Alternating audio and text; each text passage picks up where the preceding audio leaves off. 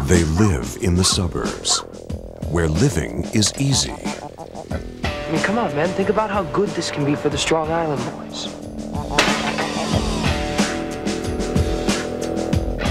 I really think that I need some special private tutoring. Then, one day they have to grow up. And all they have is each other. Can't believe they did this to you. Right before he hit me, I gotta look at his eyes. How can we go about finding him? We could check the high school parking lot for a black van. I want to start drinking milk. What's milk mean? It's nothing. Is it steroids? Yeah, testicular atrophy. This shit shrinks your balls, man.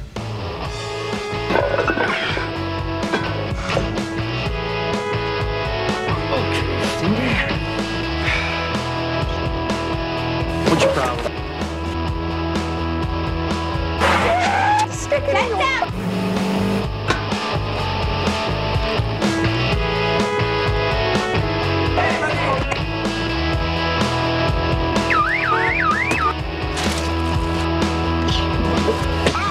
We fucking found him. This is it. Oh. I feel guilty. Oh, and I don't? Then we should tell him. Tara told me everything.